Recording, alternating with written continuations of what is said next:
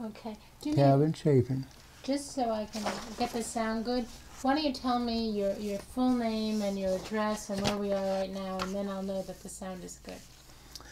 My full name is Flemon DuBose. Okay. And the address where we are right now? Your house address? 4523 Ayers Road, A-Y-E-R-S Road. Now that's where I got into a problem, because I said Ayers Road. Nobody knew what I was talking about. I had to spell it. Yeah. And your full name? I just want to make sure I pick you up. Nellie DuBose. Okay. Great. So you didn't always live here. You used to live in Payne City. Is that right? That's right. Yeah, I come from Washington County to Payne City in 1930, I think it was. 1930, yeah, that's right. And when I went to work for the bib company, I was 17 years old. And I got sick with pneumonia. My dad moved away, and so I went off with him. And so finally, I told Dad one day, I said, you know, I'm supposed to have a job down yonder in Macon. And so I come back down here, and there was an overseer over the #1 mill where I worked. I worked from Payne Mill over to #1 mill, and then he put me right back to work. Jimmy Grove, that was the overseer's name. Fine man. And from there, my brother, he got a job somewhere else, got me a job, and so I went up there with him. But in 1933, I came back to Payne Mill, Payne City, and moved in. At that time, you would ask the superintendency about getting a house. So he gave me orders to get a house. And I lived in several empty houses. Several houses were empty, so I moved a few times. But I stayed there on the village and worked at the mill. And I started to work at 10 cents an hour. What year was that? That was 1930, wrong about the fall of 1930. And that was at? And then when I went away, I came back in 1933. And I stayed there and worked all that time until 41 and a half years later. And then I retired, because she retired just a little while before I did. And so we've been retired ever since and enjoyed every minute of it. Now, you were working at the Payne Mill or the bib mill? A Payne Mill, bib-owned Payne Mill. Okay. There's a man, Mr. Payne, he used to own the mill. So he sold it to Bibb, I suppose. And there were some more houses built over there, and they filled them up with people, nice houses. 6-room houses you could get, if your family was large enough, you would get 6 room. If it wasn't, you'd have 3 room. But they were nice, had electricity, running water, a bathtub in the middle of the back runway. Suppose if one family used it, the other family. Most people, if one family used it, the other one didn't, according to who they were. Some of them did, was all right. They used a lot of soap and water. And then years later, the company had contracted people to come in there and redo these bathrooms, make a private bathroom for each house, each size, you know. And that was good, much better too. Then you could put heaters in there and warm them up. did your family move? Did you come here from a farm? Yes, I come. Well, I was raised on the farm, but I went to work in a lumber and a sawmill and a planing mill at Oconee, Georgia. It was Oconee Lumber Company. But I come from there here to Payne Mill. I come in on the top of a truck, way up there on top of it, laying there on a mattress. It wasn't as much pleasure riding up there as I thought it'd be when I told them that's where I wanted to ride. And I never have rode a truck up there no more. But I come on in here, and later when I went to work, at that time, I had a appendectomy over in Sandersville. That's above Oconee in Washington County. And I didn't go to work here for, I guess they decided that I was able to work. So the doctor passed me up, see, and that's when they put me to work. Here, in the mill? At the mill, for a dime an hour. And, well... Now, was that the first time you ever worked in a mill before? Yeah. Yes. What was your job? Well, I gathered up refuse from one place to another and hauled it out. I moved a lot of bobbins. See, they use bobbins over there in my department. Other end, they use combs. But this end, we use bobbins, and they used them to, they run the yarn off the bobbins and put them in a trough and ran down in a box. These boxes had to be emptied, and then these boxes had to go, these boxes of bobbins, when we emptied them, had to take them back to another department for them to reuse them. And so that was mainly what I would do.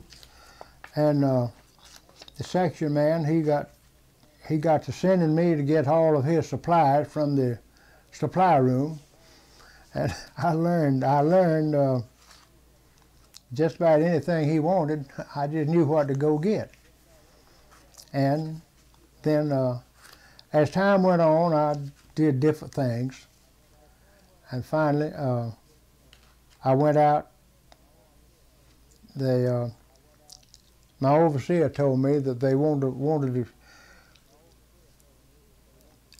to carry me to the superintendent to talk to me about taking the policeman's job over there. So I did, and I stayed. What year was that? That was probably about 36. So from 30 to 35. From there. You were working doing different jobs in a room where they. In which room? Before I went out there, though, I did become the oiler, oiling up machinery, see, keeping it oiled. And then I didn't have to fool with the bobbers unless I just helped somebody catch up with them. And from there, I come out on the village. I was a policeman out there. We had some people there that did. We had Jack and Ed, and then Uncle William Hunt, he come along, he helped us out there on the village. We kept the village clean, kept the grass cut, and we pretended to do the plumbing, but we didn't have time to do a good job of that. No, so you didn't work in the mill at that point. You were working as a policeman outside the mill, in the village. Yeah, that was my job. I didn't go back in the mill until about 6 years or over later. Chief of police. That's what it was. That's what it was. A chief of police. They made you chief of police. I was a chief. Had a little jailhouse over there. Had a little jailhouse over there. We put a man in it one time. He come down here from Barnesville to a ball game, and he got a little bit intoxicated, and So my partner and me, we take him from the Ball Diamond up there and put him in jail. So when the truck they came on left after the ball game, we brought him by the jail and got him out of jail. We got a little frightened right there because when we opened the door, he was laying back in there asleep. But we thought he was so hot that he probably was dead. But we got him out, and he woke up, got him on that truck, so we never had any more problem with him. Sent him off. That's all. That was all of that.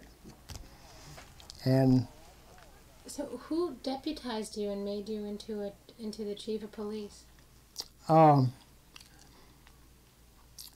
We had. Let me see now. I don't remember who deputized me. I think at one time during the strike, I was deputized by the Bibb County Sheriff. His name was Jim Hicks. And, but anyway, as we went on with this, my superintendent then, his name was P.E. Finley Jr., and he gave me a letter to read. And he gave me a pistol about that long, you know, a shooting iron. Well, I went home and I read that letter. And the main thing I remember about it, I never forgot it. He says, remember, Flemon, it's better to have somebody drunk or a speeder, something like that. Somebody had violated laws. It's better have him escape and get away than to have a dead man on your hand. So I always remembered that. I never used my gun. I never pulled it. In fact, after a few years, I quit wearing it at all. Just left it at home, went on about my business. How long were you the chief of police in Bibb City? About 6 years. Payne City. Payne City. Bibb City is in Columbus. Right. Now, did you miss the mills did you miss working inside when you were on the outside?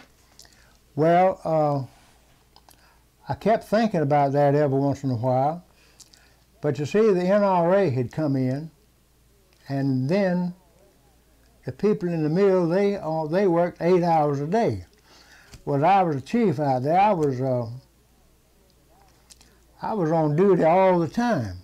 Even called at night. Even if somebody wanted the law, they called me at night, see? And I'd go out and try to be sensible and do the best I could, quieten somebody down. If necessary, I would take him in, take him down to the Bibb County Jail, see? But that wasn't a hang-up with me. I wasn't anxious to do that. If a man would listen to me, he would be all right. You mentioned the NRA. Maybe you can talk to me about this too. How did the NRA change the Well, mill? we were working. The NRA happened in 33, right? 33 or 4, I don't remember. 30. And working 12 hours a day and going home for lunch. 30 minutes, wasn't it? We went home for lunch. At that time, we was already working the day shift. They worked till about, it's a long time for me to remember the exact hours. Probably went home about 12 o'clock. Have probably 30 minutes for dinner, which kept you moving. If you went home and ate a sandwich and hurried back, it's hard to do that in 30 minutes, but I guess that's about it. I don't remember. This was before the NRA. Mm-hmm. Yeah, that was before the NRA. I remember hearing a man say, we were talking about, going on the NRA and how many hours we would work, 8 hours a day. And I remember hearing this man say, his name was Henry Lee Mullis. He said, he was always funny anyway. He said, well, I could stand on my head 8 hours a day. that was a new concept of life for us.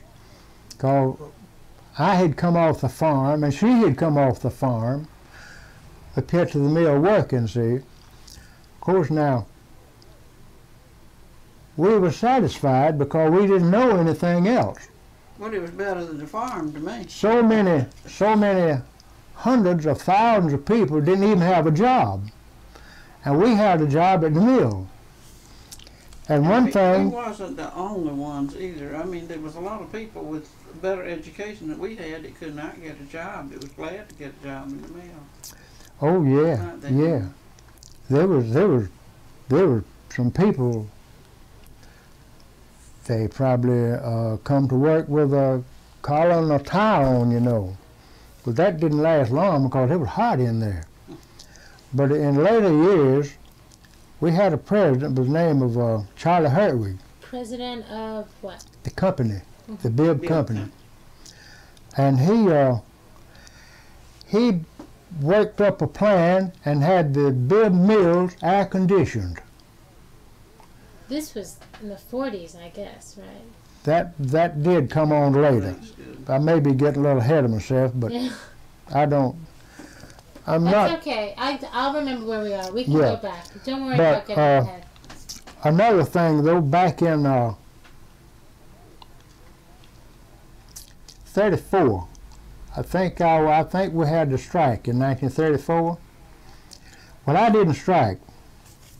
I had been out of a job for a long time. Like I mentioned a few minutes ago, that a lot of people, thousands of them, was out of jobs.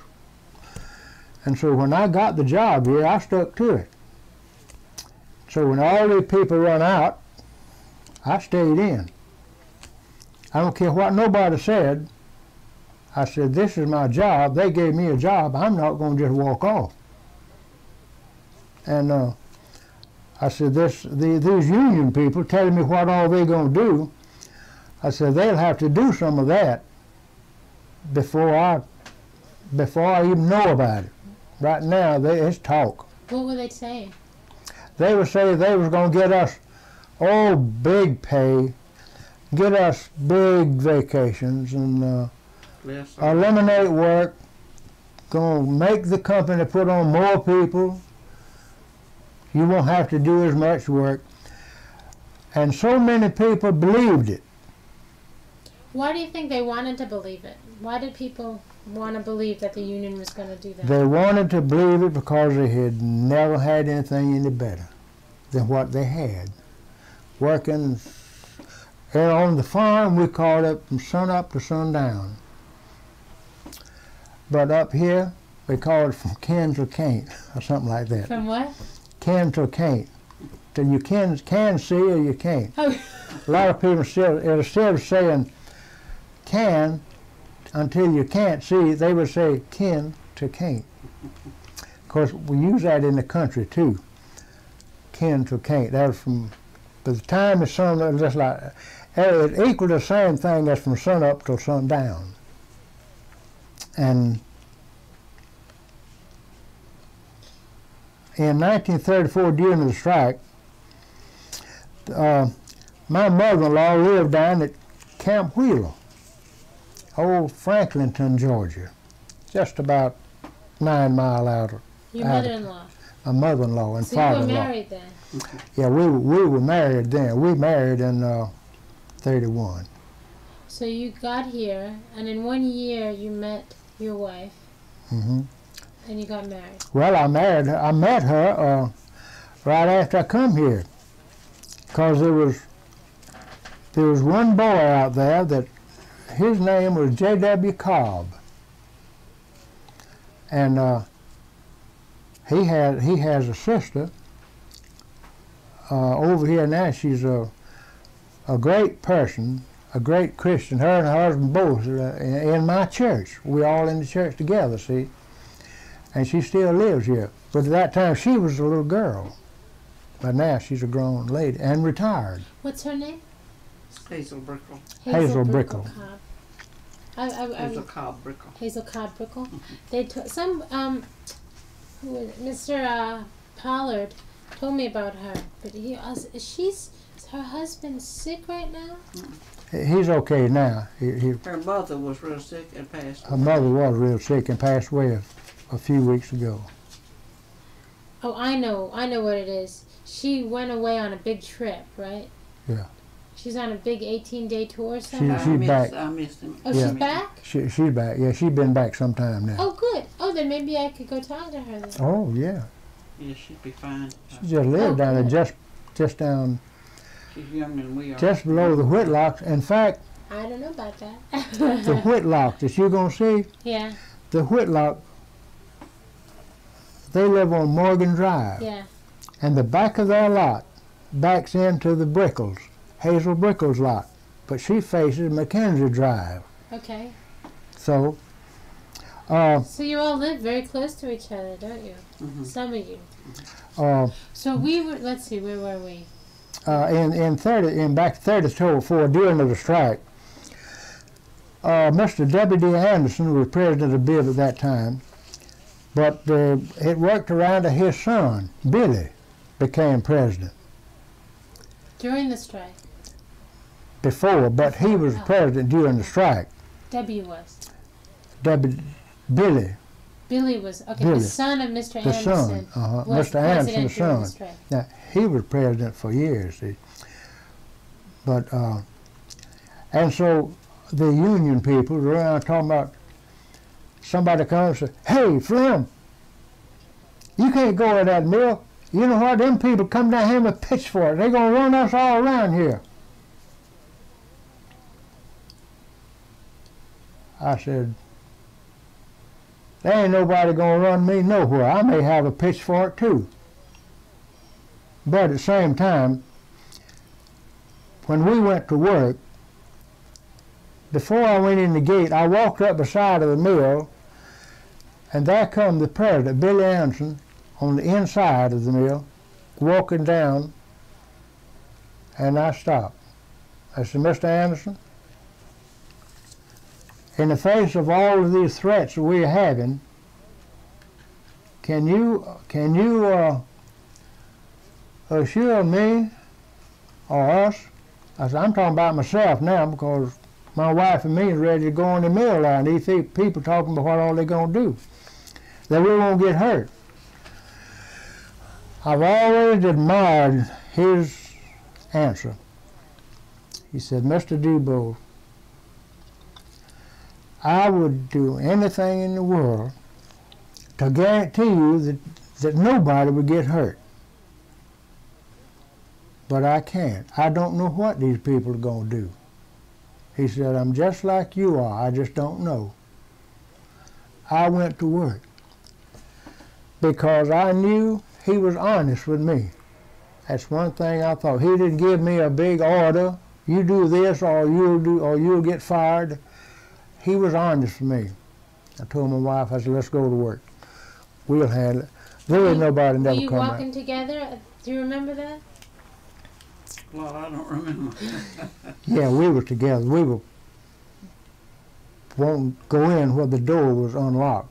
They couldn't open all the doors, all the gates like they had been. They had one. The rest of them were closed, so we'd come round up here. Were there a lot of people who were outside the gates? Yeah. What was that like? Could you describe that to me?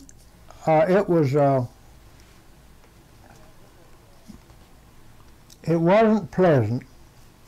Friends believed what the union told them, and they was out there jumping up and down. "I'm going to do this. We're going to do that. You better get yourself out here with us." These friends of yours? Mm-hmm. Yeah, friends of mine. And relative. But they never, my friends never threatened me no way other than wanting me to join them. Well, I just said no. You see, in the back of my mind, I knew I had been out of a job for a good while. And so when Murray Gardner was a superintendent, he gave me a job.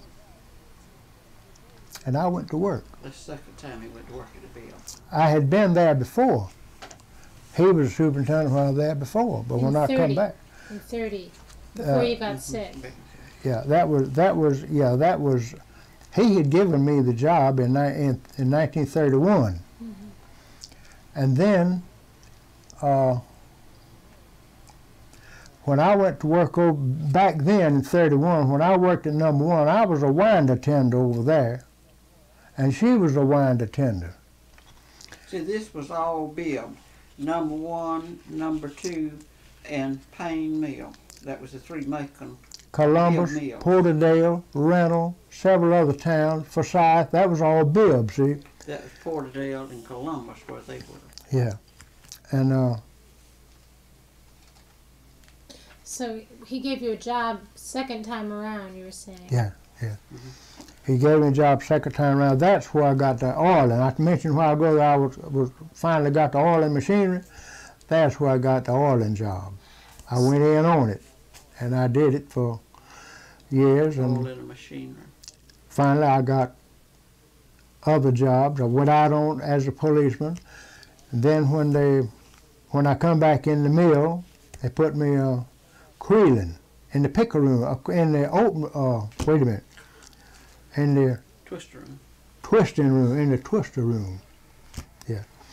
And there they offered me a job out on the yard to be over the cotton department, to run the cotton department. That's when the cotton's brought in. That's where all raw material come in. The bales of cotton come in, and we ship waste. When we had a carload of waste, whatever it was, to ship off, I would write it up and take it up to the shipping clerk, and he would write up the shipping tags and papers, give them to me, and I would seal the boxcars.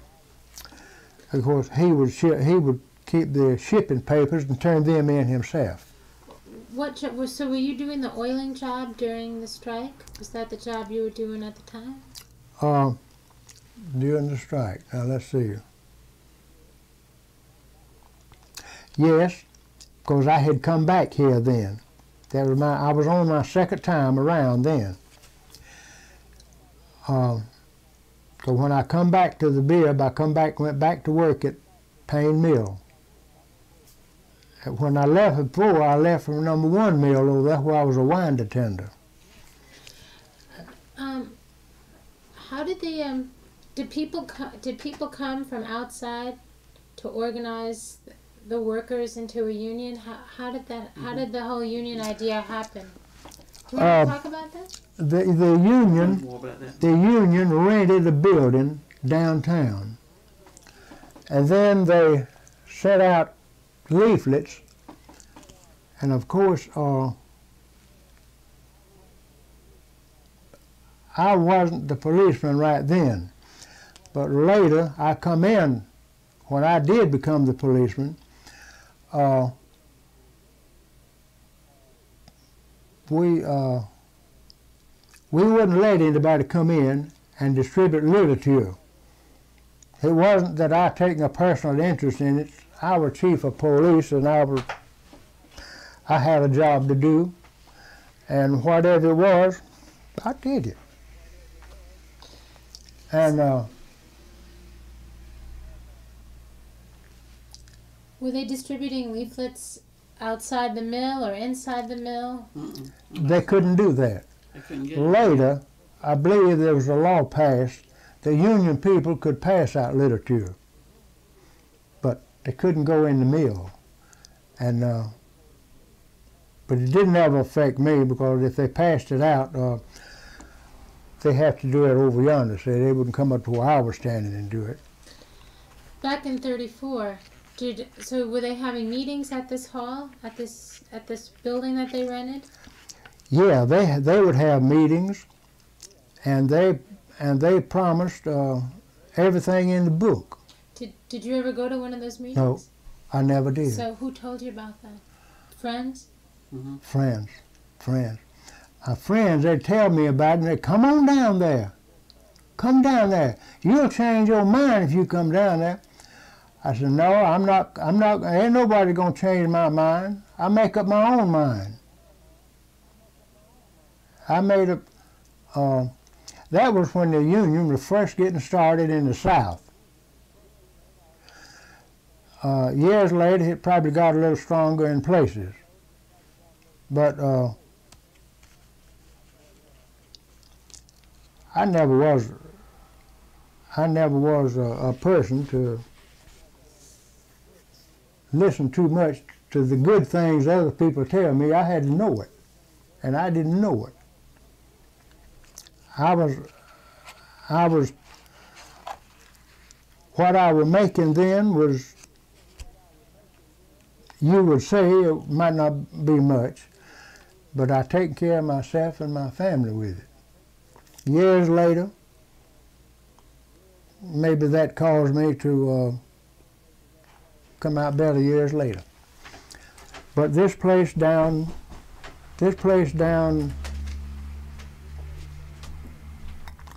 where these people met,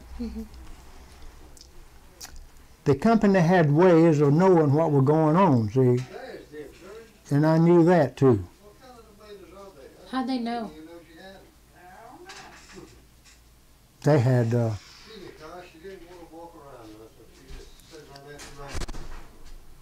some of the people Do you want to told. say hello to your friend? Yeah, I'll turn this off.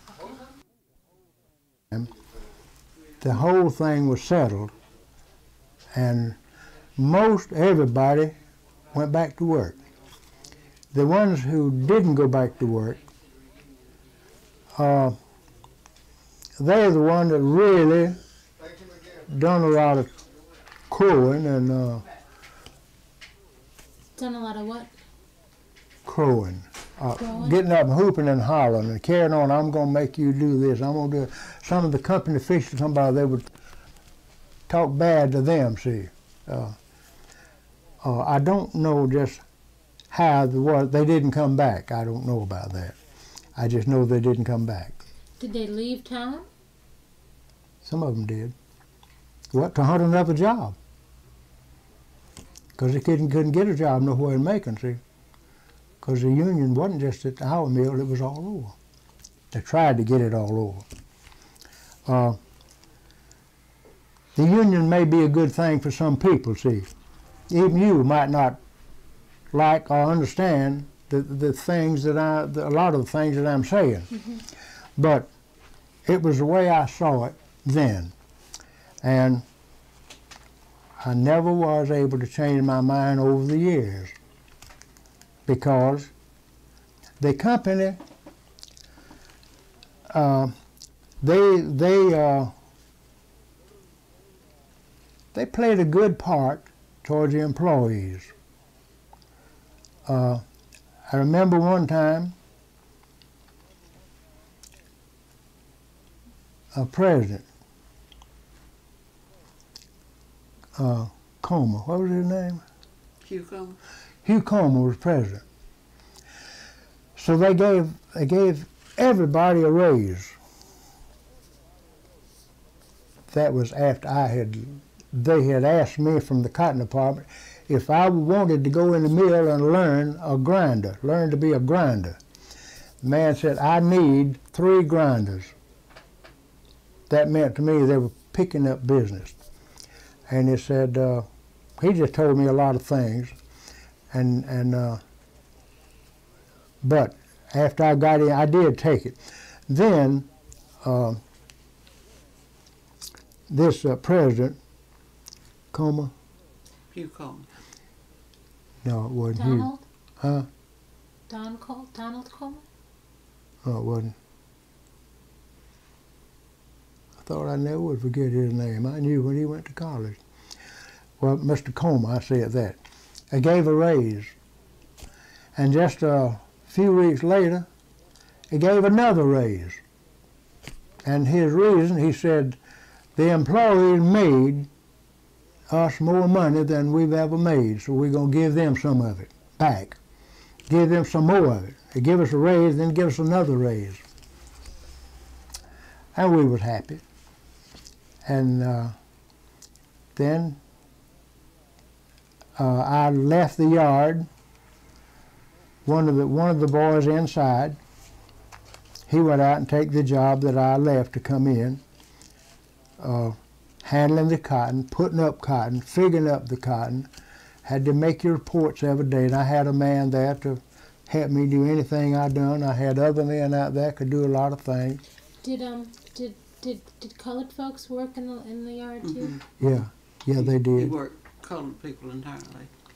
I was working out there when their wages went to $1 an hour. I didn't do it. I didn't have that authority, but my company, they raised the wages for everybody. Nobody would make less than $1 an hour. I think that's right. And from that on, as the years come, raises come on. And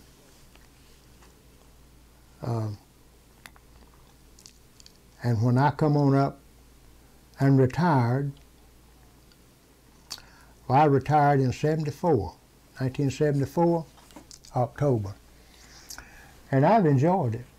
I've never missed anything. I'm just happy. About the first several years that I retired, I'd fish every day or every other day or 2 days, twice a day, or just any time I wanted to go, I went. Only thing I had to do, I had to quit fishing on Wednesday afternoon, because that was prayer meeting day, Wednesday night. And I had always had the best intentions of coming home early so we could go to prayer meeting. But over there, I would look at my watch and it'd be too late. I couldn't go. I'd done fished too long. So then I had to kind of cut down on my Wednesday afternoon fishing. But I fished Wednesday morning.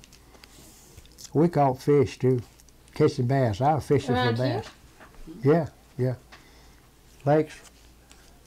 Tobosoffke was a lot of, just a good fish over there. Still some good fish over there. Still go fish? I haven't been in a good while, but I want to get back. My son has a place over there on the lake with a beautiful dock and all of that down there. Yeah, pontoon boat, and but I'll get back down there some of these days. But it was just. Now we had the company built a swimming pool down there. And that was fine for all the people of the village. There was times when grown people, young people, children and all had a shallow end where children could go. And my superintendent, Prentice Finley, right on, told me whatever my crew of men was doing, that I was with them. Whenever that swimming pool opened, morning, evening, or night, he wanted me to be there. And I was there. At the swimming pool? Swimming pool, yeah. With your men? No. My men, they worked. But I was there. We didn't want an accident. We didn't want a drowning. I never had one. We might have had some close calls, but it never really happened. But we had some high school young men there. There was some of them was real famous football players because they played for the school, you know, and they made a record for themselves. Nub Welch was one of them. He was a lifeguard out there. Other boys was a lifeguard out there. I didn't interfere with them. I didn't go down there telling them what to do. That wasn't my duty. My duty was to be there and keep my eye on everything. Sounds like a number of times in your work history they called on you to have some sort of to be a guard or a policeman or a lifeguard, to be on watch. Keep order. Yeah. Well, they got a contract with this with a man over here, and they built a swimming pool in the wintertime. And he told me he'd taken the contract at a very good price for the company, just something to keep his people at work during the winter. And that's why he did it in the wintertime, because just to keep them working. Chances are he didn't make much money himself. He done it for his people, and it was good. So you had an indoor swimming pool and an outdoor swimming pool? No. Oh, what? I guess I didn't understand. Forget that. So they were building a pool in the winter. That's when they built the pool in the winter. Yeah. For the summer. He dug the place. They went and dug this place out. I think it's warm here in the winter, so you can be outside. Oh, they moved us and poured the cement, and they had a drain from the bottom of it, and we wouldn't ever let anybody have that plug taken out. Well, we wouldn't let any children be down here, because if that thing happened to come out, he would pull one in it. But we never allowed a child down there when it was open. I'm going to stop this for one moment. I wanted to get back to the 30s a little bit, because that's the period of time. Back in the 30s. Back to the 30s, because that's the period of time that my project is focusing on. What were the conditions like working in the mill during the Depression? And that's when you started working. Yeah. And if you could add anything, please do. It was, there were so many people that didn't have jobs back then. Until when I come over here and got the job and went to work, one fella, he kind of offended me one time. But I told him what it was like to be out of a job. So he said I didn't know anything. He worked there, working 3 days a week. I didn't say anything, but I stopped for a little bit. I almost turned around and went back and wouldn't walk with him. But I knew him, and I just said, that's okay, that's the way he feels. I was speaking of people out of a job. I knew everywhere it was like that. And he had a job. He wasn't making much, but he had a job. What about in Payne City? That's Payne City I'm talking about, because I was here and he was here. At one time, I guess this was in the 30s too, our company come down to working 3 5-hour days a week. Now, I happened to be oil at that time, and our oil machinery, so I didn't lose 5 hours. I got 15 hours a week. But my wife, she did lose 5 of that. That made 10 hours. Most people got 10 hours a week because they have to rest one of them. At that time, it was so rough, the company realized it, and so they canceled. So they had cut back everybody's hours, that's it? Yeah. People were working very little? Yeah, working very little, 10 hours a week. Is this after the NRA? No. Before? That was wait a minute. Back during the Depression. No, that was after the NRA. That was after the NRA. So people were making more money, right? But less hours? They made a little more money. In fact, $12. It made people get 12. Well, they used to make $10 for about 50 or 60 hours. Then they made $12 for 40 hours. But they weren't working 40 hours, were they? But they didn't get paid. They got paid for 40 hours if they worked 40 hours. If they worked 10 hours, they got paid for 10 hours. That was very small. The company realized it was rough on people, so they suspended any rent. They didn't collect any rent from us. And, well, the rent wasn't much anyway, about $1.50. According to where 2 people lived in 2 rooms. 2 rooms was just 70 cents a week. 3 rooms was $1.50. 6 rooms was $3 a week. How many rooms did you have? Well, I had different times. I had 2 rooms houses.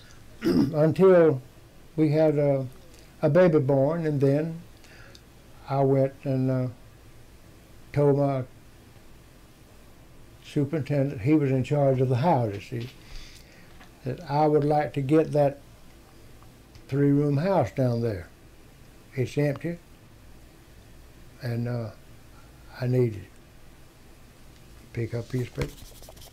There you are. Give that to your policeman out there. Then when I got to be a policeman, see, if anybody got a house, he would give them a paper and they would bring it to me. And I would take them in.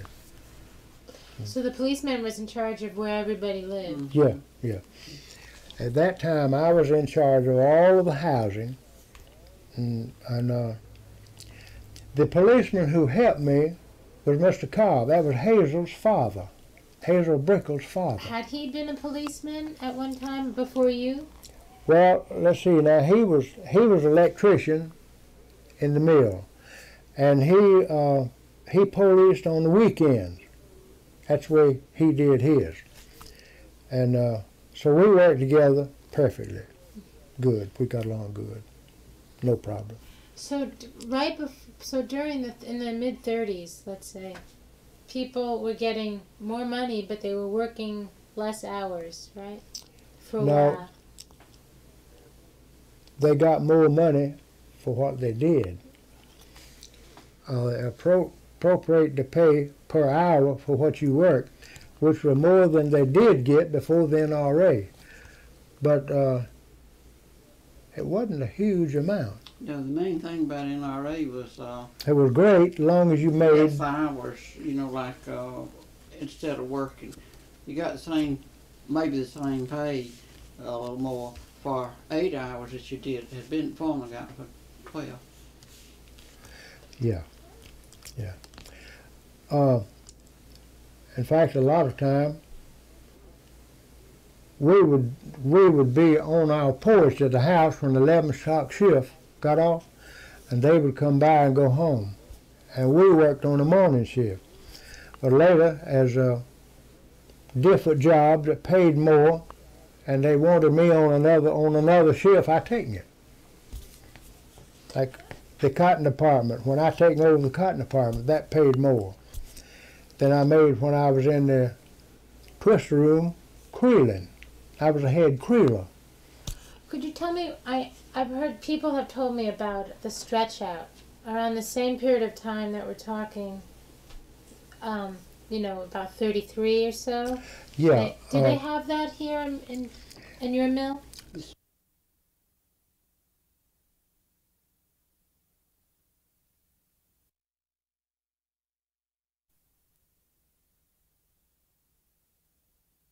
City book.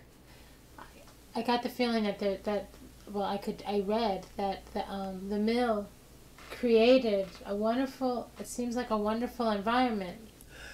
They did. Now, could you describe that to me? Hazel Brickle would be the I could tell you. Why is that? But Hazel Brickle was in it. She was part of it. Well, she was a member of the Girl Reserve when I got there. See, and this boy I told you, this Hazel's brother, J.W. Cobb, he told me, he said, I want you to just sit out here on the grass now, and you pick out the one in there that you want to date with. And there's about 20 or some of them. So we sat out on the grass. And that's why when their meeting was over, yeah. Girl Reserve, see, they all had blue uniforms and white collars and so forth. So they come by. And so he said, just look at them all now, tell me which one. So I said, oh, that was Rachana, one second from Rachana. Oh yeah, he said, well, I know them all. So he lived, he knew them all. So he fixed it up. So we had a date. And from there we got married. Mm-hmm. Now, when you would go out, when people were socializing, did you stay in the village when you were socializing, or did you go out of town? In the village. Mostly in the village. Some people, the company had a social worker, and the social affairs, they had a lot of things there for the people to be entertained with. It wasn't that we had to go here, but most people went because they enjoyed it. Now, once in a while, somebody else here would decide he wanted to go out somewhere else. Well, once in a while, somebody would say, "Hey, you know I slipped off last week. I went to the dance." Well, now, he slipped off. He meant he went to the dance and he didn't tell anybody.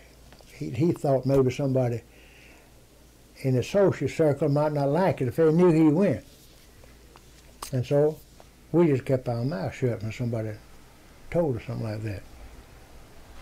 To the dance meant it was a different dance out of the village? Most of the dances that he was talking about, I don't say all of it, a lot of them was from the standpoint of maybe the social worker. A lot of us, we thought they wasn't nice people, you know, because they had drinking and all that. Because these were public dances, you know, not something friends got up. But the swimming pool, that a lot of the children could go down there, and everybody knew where their children were, and there was somebody down there to look after them. And the later years, we praise it now more than we did then, because now we praise the village. Yeah, the village activities. Yeah, we think it was great. Right then, we probably felt like it was. We didn't feel like it was the greatest thing, but now we know it was. Our children, they're thankful that they came from Paint City because they have lasting friends from there. And when we had a reunion, the first time we got together and had a reunion for the younger, I say the younger people, our sons who are in the 50s, but they saw each other, some of them, you know, saw each other for the first time since they'd finished high school and left and gone to different states. And it was the greatest thing in the world to see them, you know, looking at the name tags and recognizing each other. And those were young people that was born there. And the fathers would get out and roll them around in the little buggies together, you know.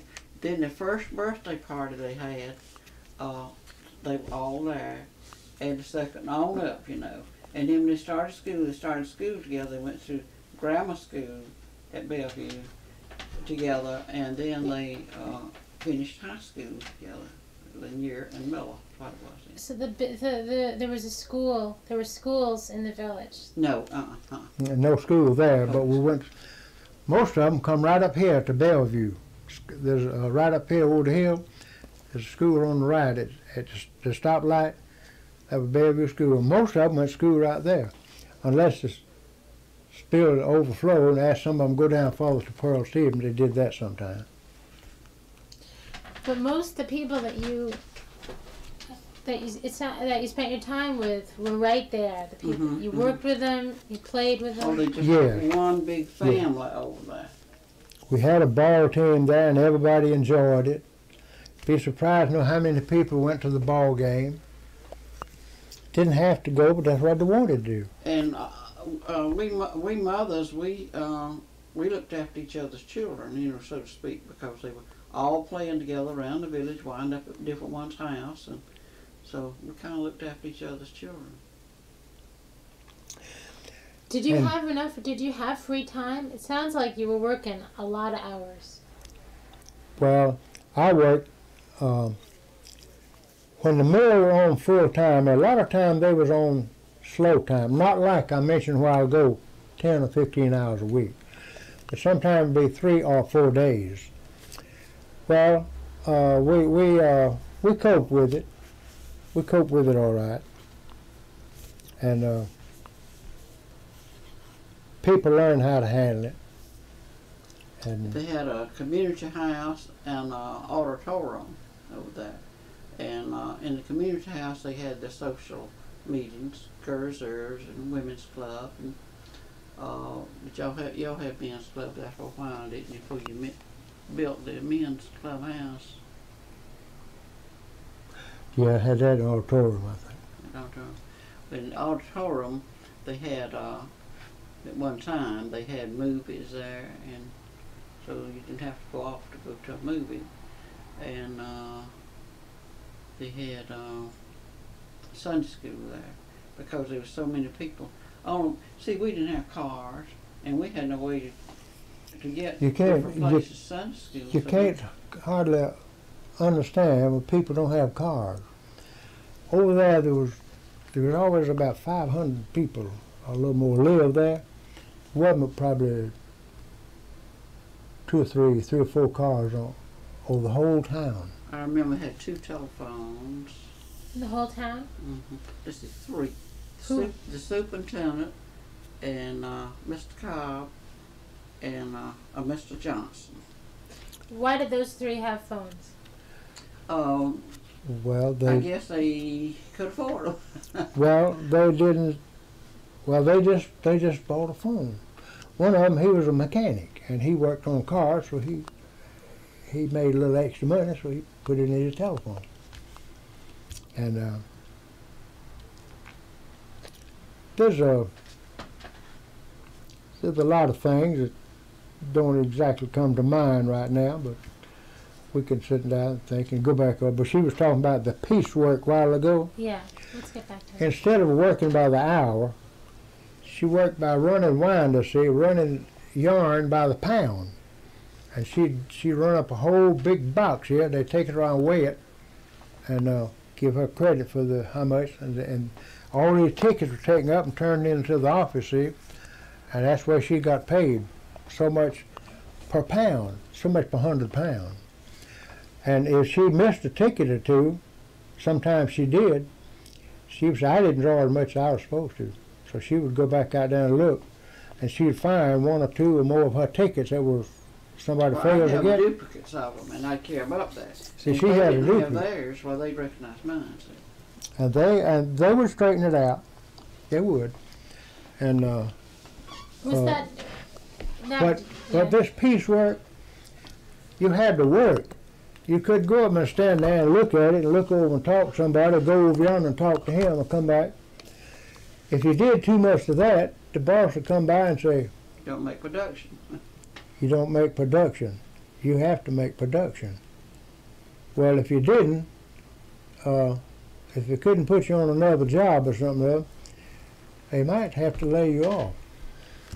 And there was such a thing that I heard a man one time.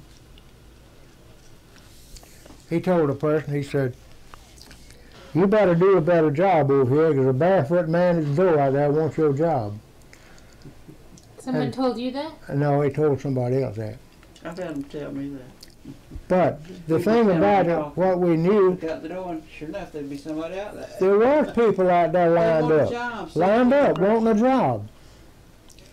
When I went there to get the job that I talked about getting,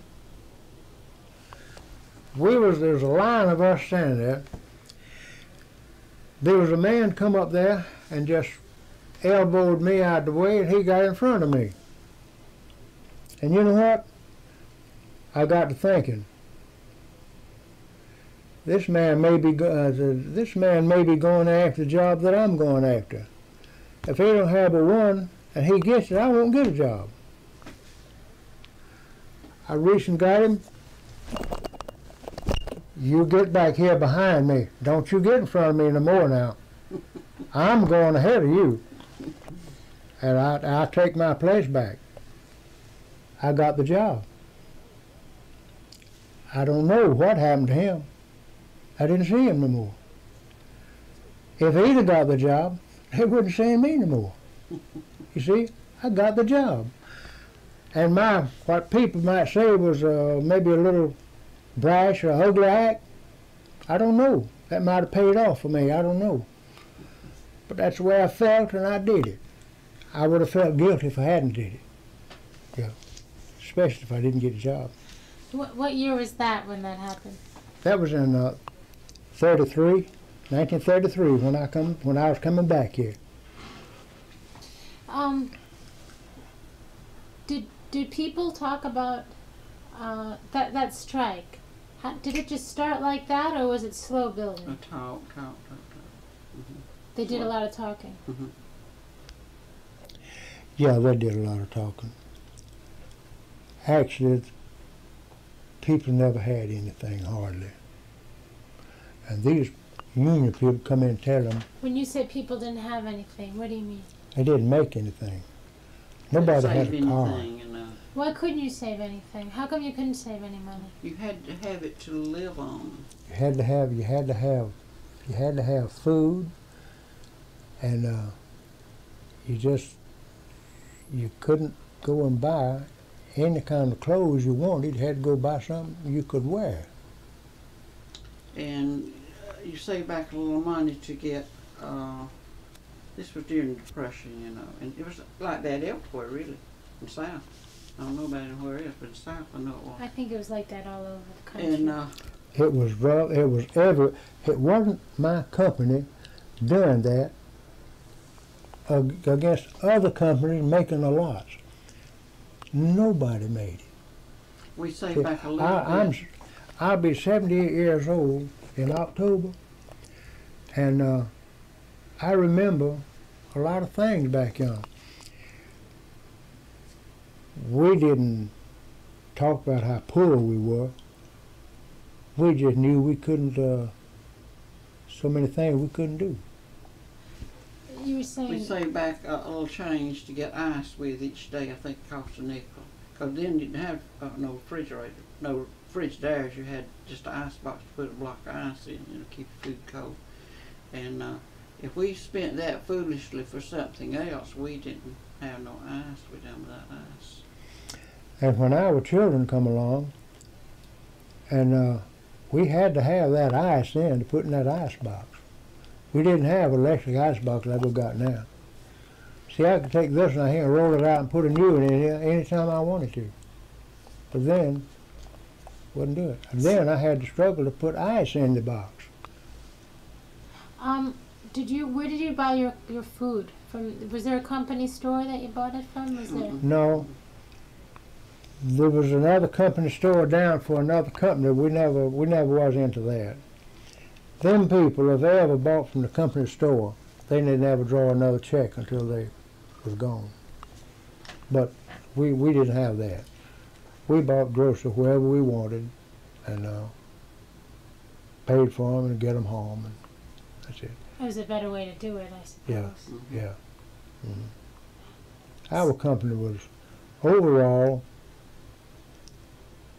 we had it good. We might not have realized it then, but as the years come on by, we can look back and see, I come off the farm to this place down here in Oconee where I worked in the lumber mill and the planing mill. Then I come up here. I thought it was a great thing that I didn't have to be out in the rain, in the freezing weather, and hot weather. I wasn't in the sunshine. I was used to all that. But when I come up here and went to work, other people, I hear people sit around, people get around, they talk about how much work he was having to do, and he didn't like that. Well, I thought, these boys never have been out on the farm where I come from. And so that's the way it went. So you were saying how these people didn't have anything. You were saying the people who were talking about striking. The working people. The working people. They didn't have anything. Didn't have any money. They used to pay off over there in cash. Put in a little brown envelope. At bib. The bib. Yeah. Bib. And they'd put the amount and your name on the envelope. Is that how you got paid? I did for a while until the company started writing checks. What was that like? Was it once a week? What was getting you paid like? Once a week. When was that? Once a week. That would be Thursday. Payday was mostly always on Thursday. What? And everyone got paid at the same time? Yeah. paymaster up in the mill. Hazel used to keep up, and she was paymaster for a while. Hazel did everything. Hazel Cobb, you talking about? She used to do everything. I don't know what the superintendent and the rest of them used to do, but Hazel used to run everything. One funny thing to me is I think back, the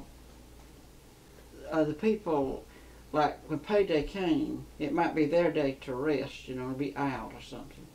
But they came back and got that check, and they'd always come back dressed, just as my grandmother said, dressed fit to kill. They'd wear their best. And I always wonder why they did. Maybe I did too. I just remember they did. And they'd come in with their coats on, with the fur collars on them, you know. Maybe they was dressed to go to town, you know, and just came by and picked up the check. But there was no way to go anywhere unless to go up here and catch. It used to be a streetcar, and then it got to be the bus, city bus, and all like that. It was really years later before people began to buy a car. Different one to buy a car. This is when we're talking about a period of time when Roosevelt's in office. What did you think of him? I loved him. I thought it was the greatest thing that ever happened. I did. Had one man that worked in the company there. He said he hated Roosevelt. But Roosevelt helped him get just as more money that I did. But still, I never could understand it. But I never did get in an argument with him. But Roosevelt, I know it come out years later that the president had a lot of side things going for himself. Well, that was his. But what he done for the world, our part of the world, he put the people to running. He cut out this 11, 12, 10, 11, 12 hour days. He gave them 8 hour days. And it's still standing. And he started Social Security, which has grown. It's grown now from what it was then. Started off at penny on the dollar, and now it's about pretty close to 7.5 cents on the dollar. And well, that pays off better. He just did a lot of things that looked like nobody else ever thought of, but he got it done. Did people talk about Roosevelt in the village? Yeah, loved him, except one man. I hear that people used to write him letters. Did you know that in those days? Did you ever know anybody that wrote Roosevelt or Mrs. Roosevelt a letter? I don't remember it, but I know a lot of people said they wish there was some way they could tell him how they appreciated what he had done. But most people thought if I write him a letter, somebody else would intercept it and tear it up and throw it away. Roosevelt won't never get the message. That's what people thought. The truth is that he and his wife, they got more letters than any other president ever in history, even today, I believe. And he did get the letters. They're all preserved in Washington in an archive. That's great. That was during, World War II. No. Wasn't it? No, it was right during the 30s, right? During the time that we're talking about. 33, 34. You see, we were the recipients of a lot of this. See, we come out from this 10, 11, 12 hour day and night. But we worked. Come into 8 hours. He died. True. 8 hours. Why, it's just like she said, one man, Mullis, he said, well, he could stand on his head 8 hours a day. What did he mean? he meant that anybody could work 8 hours, but he meant anybody can work 8 hours. He don't have to just look. While we're making 12 hours, now I make 8. What's that? And I make as much or more for 8 hours than I did for 12. what do you think Roosevelt was trying to tell people about themselves? What do you think he was doing for people? He insisted for people to join the Union. Roosevelt did. He did. That's the first president ever actually come out and said, "Get yourself in a union." And some unions would go in and cause so many people to join, they shut a mill down. And the mill authority would say, "We can't pay this kind of money." And so we'll shut the mill down. The owners would say, "I give you a job. You work for me. But if you join the union, gonna tell me how to run my business, I'll shut the mill down." Then the government come in with a law that if anybody shut his mill down, they would tax every spindle in the mill, so much tax on it while it was stopped. So much tax on it while it was stopped. Now the mills were shut down for a while, weren't they? When they were shut down for a strike, that didn't occur. But when somebody just shut the mill down to keep from talking to the negotiating with the union, that meant if it shut down for good, the government come in, see, and put a tax on each spindle. They had to pay so much tax on it, and so that would hurt the owners. So then some of them decided to negotiate. Now, during the strike in '34, it was in September or was it in August here in town? Did it start early in the summer or in September? I really don't remember, but I think it was in the warmer part of the weather, so it must have been around September. As I understood it, in a lot of towns all over, there was a lot of violence during these strikes. Yeah. We had a lot of threats along then, but I don't know of anybody. I don't know what anybody ever got hurt down here. They did other places. Do you remember anybody? No. I don't know of anybody. I know that Eugene Talmadge. Remember him? Yeah. What'd you think of Gene Talmadge?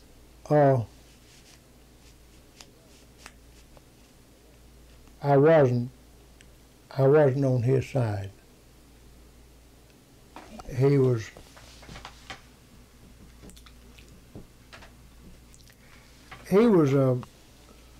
a big, loud talking, and sometimes he'd get his foot in his mouth, then he was trying a whole lot to get straightened out. But I never did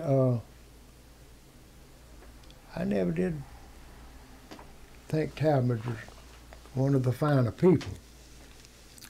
And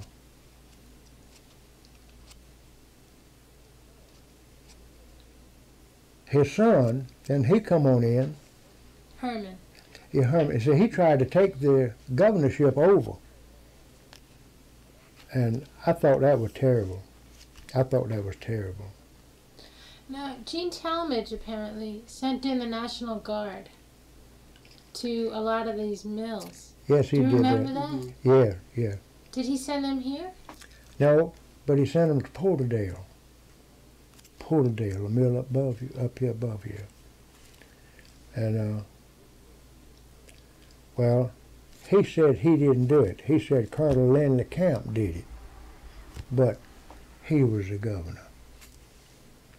We knew he was the governor. And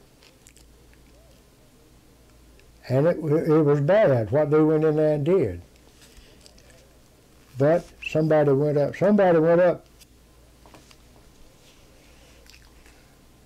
Lanley Camp come into Porterdale.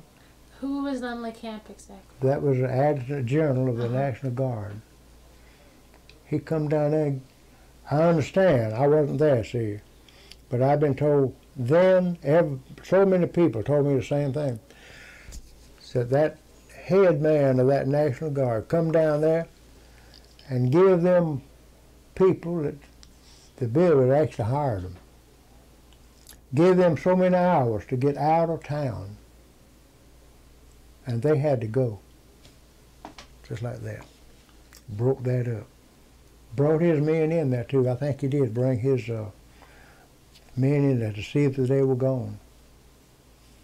And these were the picketers.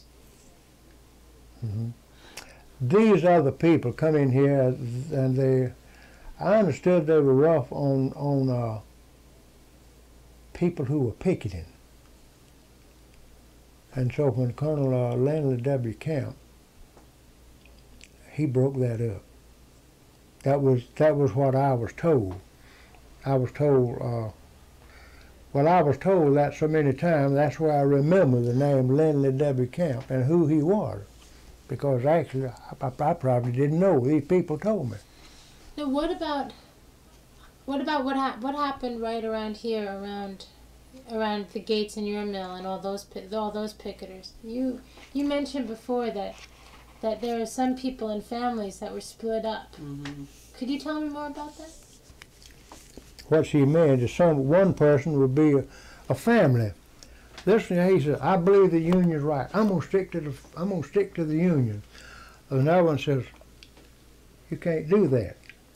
We worked for the company all of our lives. We're gonna work for the company. Who's gonna feed us if we don't work?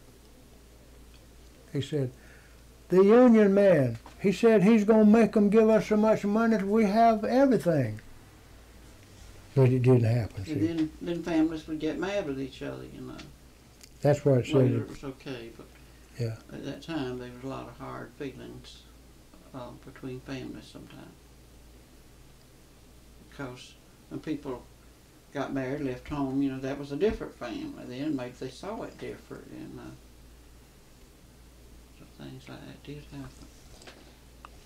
So how many days were there a lot? Did lots of people go down to stand on these lines with the picketers and the signs? Yes, there were. Yes, there was lots of them. But the people who didn't picket, I didn't. My mother and father-in-law lived down at Camp Wheeler, down at Franklin. I mentioned that a while ago. Well, we went down there, and we read in the paper or got word.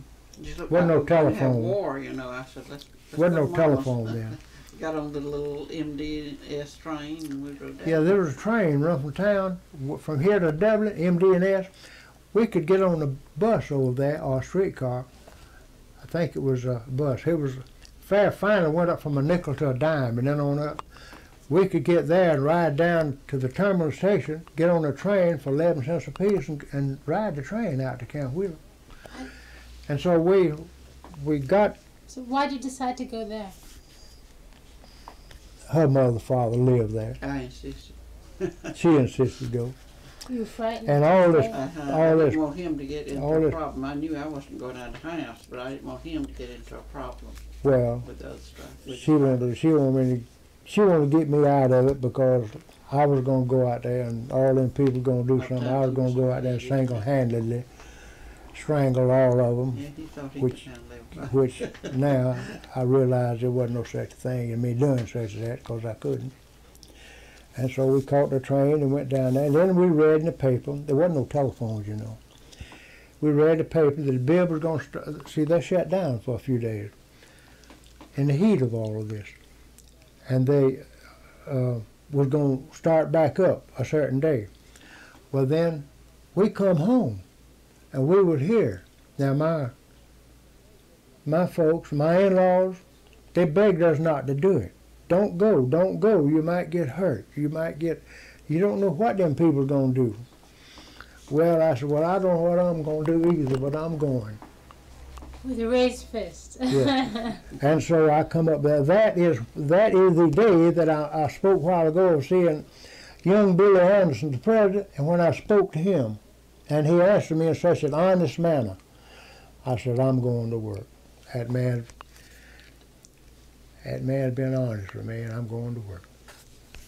So did you go to work that day? Yes, sir, right then. Did you go to work that day too? I think she did. I think we was both out there talking him through the fence. So when he told me that, I said, let's go to work. Now, when you were talking to him, could you actually see all the strikers at the same time that you saw him? Yeah, I could see them out yonder. Hooping and hollering And threatening. but the thing Were is, there friends of yours that were on the lines? Well, some of them joined in with them. See, they come in from other mills, and then our strikers would join in with them.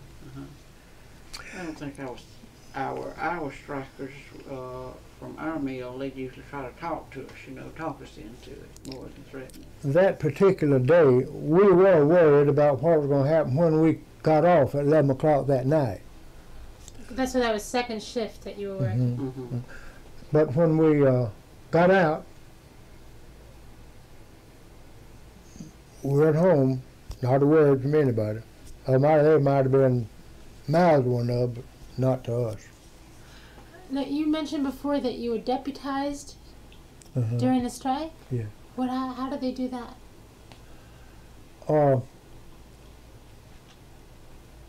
The company had a plant down at Reynolds. And the company said, we didn't know what they said, but they come around to a lot of us one night and said, we want to go off on a trip. We want a bunch of men to go with us. And don't tell anybody where you're We don't want nobody to know where we're going. You don't know where you're going, but I'll tell you when we get down yonder. And so I was one of them said, I'll go. Now, is this is still during the strike? You're working, Yeah, but other yeah. people are off. This was during the strike. No, I wasn't working then. We was out. So they came to your house. But where they were going to go to, I got paid a regular hour's wage. And you got paid what you usually got, or you got paid more? I got paid. I got paid for more hours down there, but the same amount I made up there. One thing, I never did complain about it, but I was dissatisfied that some other people here made more money than I did. So he got a lot of money for going down yonder. Well, I didn't make that much, so I just got what my job called for. He got what his job called for. But they told us that there'd been threats, that the union, they claimed they had some flying squadrons get in a truck, a bunch of cars, and go in somewhere and jump out like that and just gonna shoot everybody up.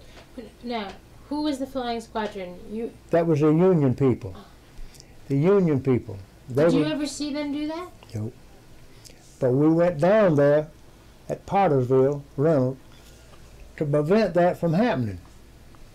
We all had guns, and they had bales of cotton put out like this.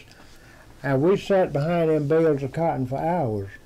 And every time we heard a car roar, somebody said, watch out, watch out. And we'd watch him. We had somebody posted up the road to check all the incoming people. One of the men up the road one day, he stopped a man that owned a lot of land out there, had a load of peanuts in his car or truck. So this man walked up there and said, where you going? He said, I live down here. I'm a farmer down here. I got a load of peanuts here. I'm going to deliver them. And that man talked to her, he looked down. That man had a sawed-off shotgun right down there. See, he was driving. So he was sitting there talking to him, and that sawed-off shotgun was right on him. That man said, go ahead, mister, and do whatever you want to do. Never heard anything else about it. See, the man lived down there. We really shouldn't have been asking people where we're going, because they weren't going to come in there and one at a time like that. If they were going to come in there, they were going to come in with a whole crew of them at one time. So did they come? Nope, never did. Because they knew they were down there, though. See, there was a lot of talk, well, we're going to do that. We're going to do this to you. But it never happened. Now, we didn't ever have the problem of somebody bothering our house or doing anything to us. But if somebody knocks at the door, you made sure who that was before you let them in. You asked who it was. This was during that period of time. Yeah, during that Not period. all the time. Not all the time, no, just during that period of time. We were very careful, and No, all the time, other than that, we always could go to bed and leave our doors unfastened. Nobody ever worried about that. Nobody bothered anything. yeah, we used to go to bed at night with the doors wide open, just hook the screen. So none of the flying squadrons didn't come to the mill right here in Payne City? Never did. It's always threats, we're going to do it, but they never did. So they organized differently here. They did it with leafleting and talking to people. And They talked and talked. And they told people what all we're going to get for you. And the people, they felt like that some of them felt like I had been down all my life. I want to get up on top. And the union says, I'll put you all of you on top. That union man's name was Ralph Gay. is he in town? I don't know wherever he went. I don't know where in the world he is.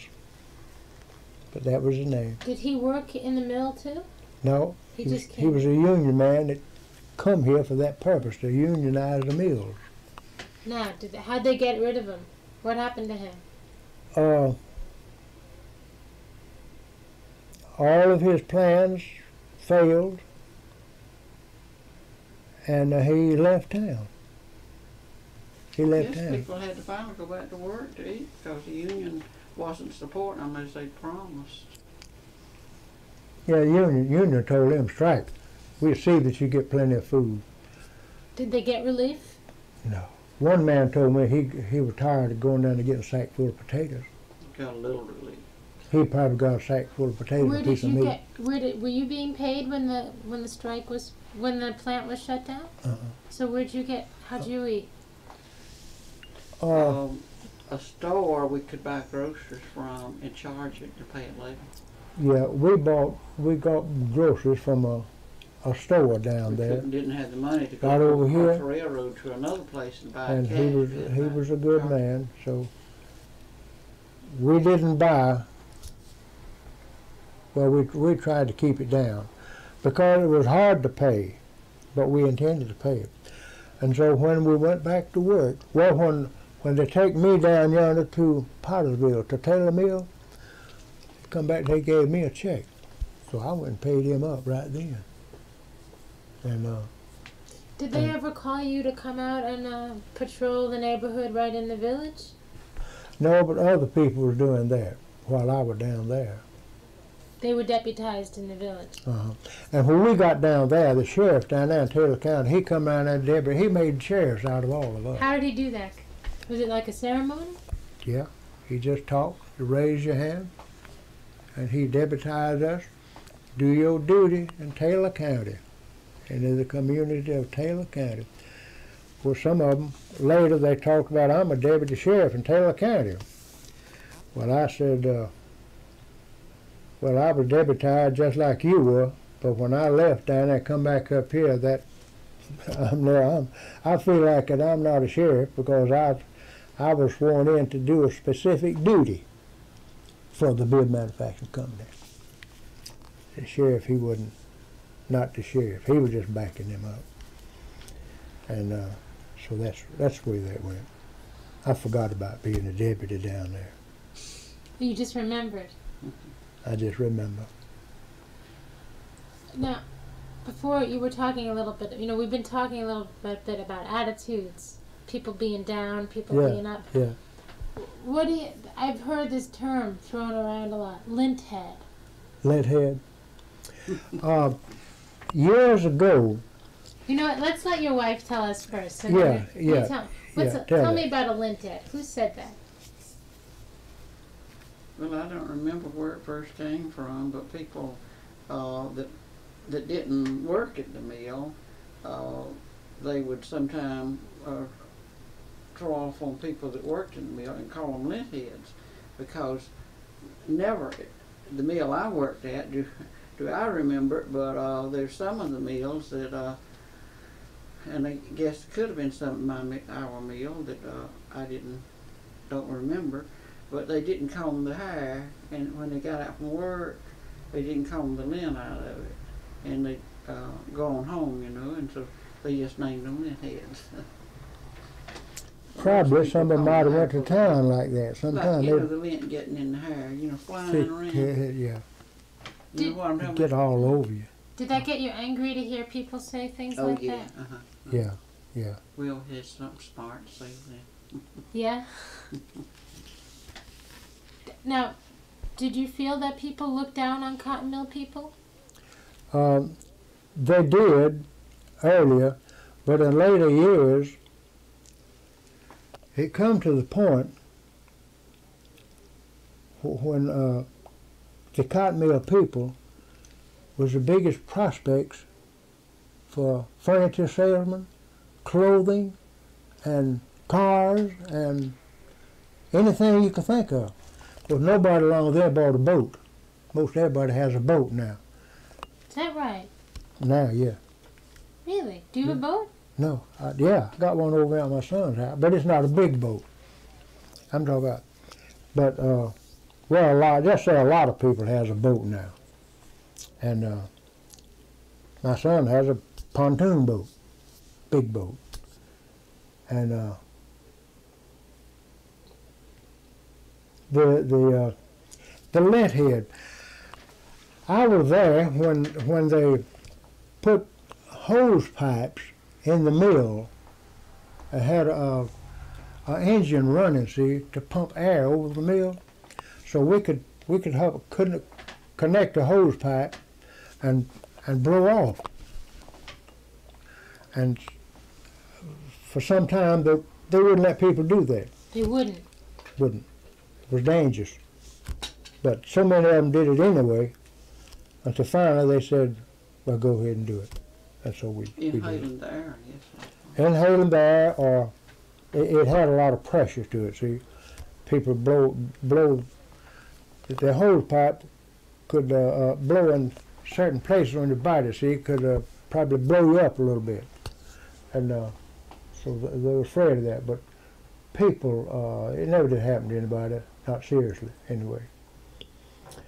And it was a bone. It was just a boon, I guess you say, for people when they got it where they could blow off and go home, look clean.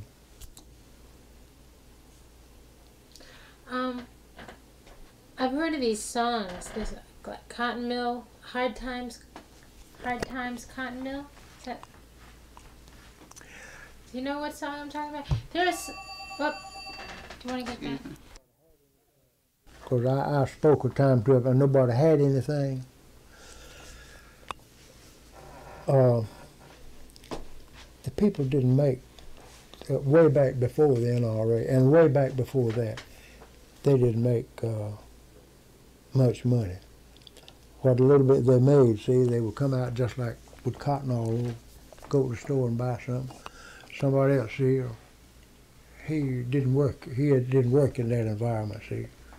He might have made a little more money than that. So that was a lint head. Just the way they looked at these poor, hard-working people. But these lint heads, they come out of it. And sometime you see one family have several people in the family working. Most of them people, they usually got along good, because most of them all take that check, give them to Daddy. And that was fine. If somebody wanted some money, Daddy had it. But I don't think he would let them take it and throw it away. I don't think he would. Them kind of people always seem to get along good. And some people were just within a man and his wife. Like when I left here one time, my brother got me a job up from here. Well, when I come back, I had $30, $40, $50 saved in dimes. I could go to a 10-cent store and buy me a dime bank, fill it full of dimes, go get another one. So come back down here, my uncle found out about it, and he thought, and he always thought I had half the money I ever made. But I didn't. See, I just got lucky up there and saved $40, $50. Not that we couldn't have spent it, but we were trying to save it. Yeah, did you know that song that Hard Time Cotton Mill? What kind of songs did you all sing together? Were there songs about working in the cotton mill that they used to sing around here? There was one they used to sing, but I never would. I don't remember now. I don't remember. It was